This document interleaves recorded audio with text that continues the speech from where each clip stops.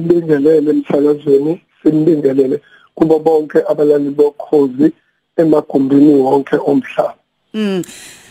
Mfowethu mhlambe nje siqale nje ngokuthi sibonge ukuthi siyakhonela ukuthi sikuthole no producer wethu wakwazi ukuthi ke akuthole sikwazi ukuxoxa nawe kuyivuka Africa Breakfast Show emsakazweni Ukhozi FM.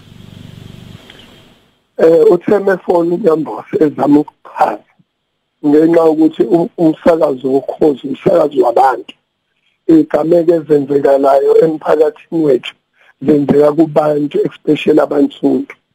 Ngabona ukuthi noma isimo sami singakululamiseki kahle kubalekile ukuthi njengomuntu osebenzela abantu umphakathi avume ukuba abe kulomsakazo omkhulu kangaka ukuthi abantu bazilalelele babe nethuba abebengakaze bacabanga ukuthi bakhona ngoba kufanele ngaba ngikhulumi kunana manje njengoba ngikhuluma nawe. Ngiyakuzwa Vuka Mqadi, phumile esibhedlela isimo sakho mhlawumbe ngokomphefumulo ngokwengqondo sinjani kuyalaleka ebusuku unjani nje ngoba ngithemba ukuthi umlaleli ufisa ukwazi ngempela ngoMax Mqadi wakhe ukuthi unjani isimo sakhe njengamanje. Hey kunzima kakhulu. Kunezinto ezike zenzeka empilweni lethi ungakazi ucabanga ukuthi emhlabeni uyofika isimo esinje. Sometimes inkinga yami edala ngingalali ukuzibuza imibuzo enginawo ama-answer. Ngiyibuza ukuthi yini le bengaka bengenzile ebengeke ikhulumeke kulo othatha isinqumo wathumela labo bantu bathulelile. Ngiyibuza ukuthi ngazi lo muntu bacabangelile yini abantu izalukwazi zakumlazi eziphilayo engiyiphilisa njalo mekokhisini osomabhizinisi abamamillionaire engibakhile abantu nje abaphilayo abancane abasesikoleni abakhona ababukela kulo businessman Max Mqadi owenza izinto phambi kwabo wakhula phambi kwabo ukuthi lo muntu bacabangelile bonke abantu. Football, bantu bebhola that has been involved, business people, companies, stakeholders, banks, everybody. The input I put to KZN to change the face of the KZN. The input I put kumuntu omnyama. The input I put emalokishini as abantu aba-disadvantage in together nabantu base-village ngoba siqhamuka emakhaya ukuthi akakucabanganga yini konke lokho. Imibuzo engiyibuza yona. That is why I get frustrated. Ukuthi ngoba yini le bengaka ebezathi namhlanje ngifuna kuphele ngalo muntu ngiyiqede le jini. Okay. Yiyo into enza ukuthi ubuthongo bungafiki. Sometimes bekungcono ngifile kunokuphila ngoba nginama-question angaphenduleki. Ukuba ngifile ngabe ngidabukela ofele ngoba mina ngabe ngiphumulile. Uma mhlambe singake sithi ukuhlehla nje kancane sibuyele emuva Vuka Mqadi ukuthi usuku lwakho lwangalalolanga mhlawumbe walibona kanjani omunye umuntu uyathi yazi igazi langitshela nje ukuthi ngathi khona into ezokwenzeka athi omunye yazi angizwanga lutho nje ngabona ngoba sesenzeka isigameko mhlawumbe kwenzekani usinikeze nje sonke nje isithombe mhlawumbe uma ukuthi ngekhathi sekuseni khona wakuzwa mhlawumbe waba naleyo mizwa ethile uma waba nayo kanti ke mhlawumbe nangalesi sikhathi sekwenzeka ke kwenzekani nje awusichazele.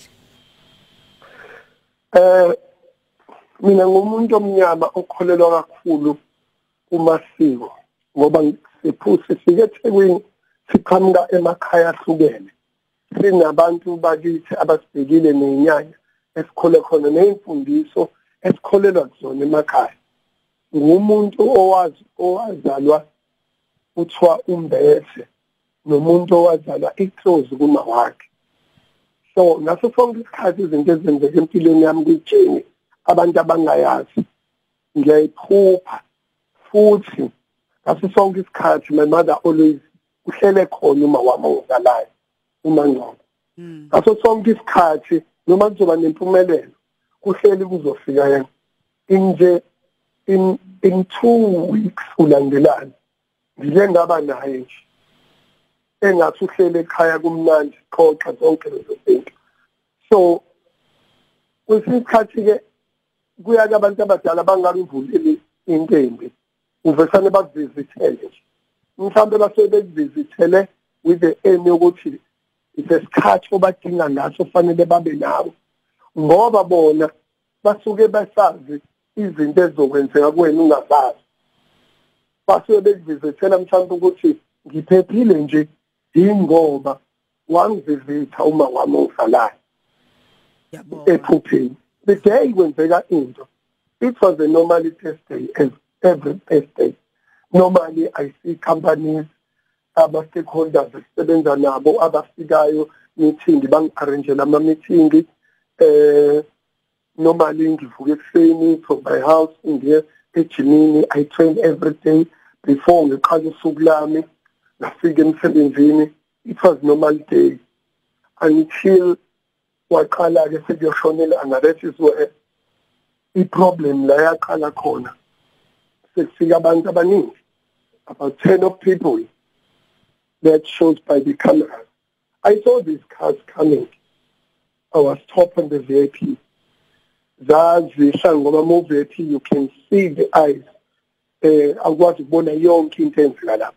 I saw these cars in and out, so many people in the cars. I had questioned, but inside myself, why are these cars standing there? Why are these people coming outside? Because around next left side is safety corner and there's a lot of cameras. It's another level. So it's easy to notice anything because there is nobody allowed to stay in the car or stand outside there. I'm a customer corner. Today, as of born, ungani hleli kuthiwa musukuma la musuhlala emotweni they will see. So it was a normal day. Figure security yantambama and these people they was in and out trying ngathi khona izinto abazenzayo taking pictures. Well, it's a tourist attraction. Yeah. Everybody uthatha ithombe akunakeki kodwa noticeable ukuthi these people by group there are so many but abakhombisi benzani because normal ama-tourists ashuthi iy'thombe ngaphandle umlazi idebhene shuthi infrastructure angene ngaphakathi athende aphume sehamba. So it was not a busy day. The time sengihamba, that's the time eyaqala. There was a man who was standing next to the stop street. Mhlambe Mqadi nje lapha ungathi uyichaza kahle mhlambe sizwe kahle ngesizulu ngaleso sikhathi ke kwenzekani? Okay. Ngalesikhathi kwenzeka singeke stop street. Kwaba nomuntu wayengaphesheya komgwaqo ustop ngizojika sengigoduka. I saw nomuntu ejomba ecross umgwaqo eza kumina straight wadonsa isibhamu la ngaphambili kwesomphambili wendoda wadonsa isibhamu and shot me. Ngesikhathi ngidubula I go down wabuyela ka left angazi babe u2 wayifaka I think it's about 15 bullets in close range wasifaka ngalala phansi wayifaka ngangiphethe ifoni esandleni saka left ngesikhathi ngilala saphakama isandla washaya isandla so that bullet was gone to the head washaya isibili yabhajwa kwi-iPhone le ebeyithenda eyesibili enye ngishaya ethangeni enye ngishaya esandleni enye ngishaya la. But I become calm and focused and understanding ukuthi now I need myself and my God and the nenyanya zakithi. Now is the time of me. Isikhathi sami sokuthi ngenze umsebenzi nami wami noma bengilekelela nami fanele ngenze something. Ngaba focus ngabuka phambili ngabamba i-steering control imoto ngathi uma ingamili imoto nami ngekho engishaye ngalala phansi ngizophuma la and uNkulunkulu engimkhonzayo isho ngikhonzayo izosiza ngizophuma and ngiyabona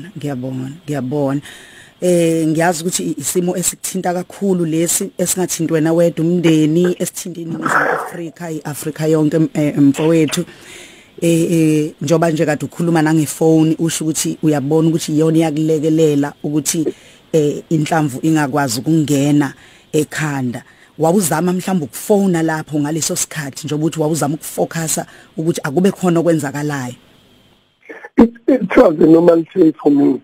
Ngangizothela ngijike mase ngijikile ngithatha ifoni calling somebody ngangizomfonela, but that was on my mind. So ngesikhathi yenzeka leyo nto already the phone was on my mind. This is why things happen for the reason. Sometimes ezinye izinto ungayi-question ngoba you won't find iy'mpendulo zazo.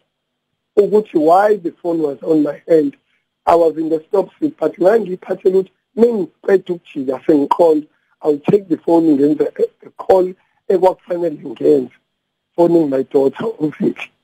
So talking about family issues. So ngangithi ngizokwenza lokho. Ngisakhohlwa because there is so many things esengqondweni yami ehleli sengqondweni lami. So abanginto ngeke futhi ukuyenza senhlala ingaze ngikhohle. So that lento kanti izokwenza already vele yenzeka le phone ngenhlanhla njengoba ngithi izinto zenzeka ngama-reason. I never dropped the phone down, still holding the phone in my hand.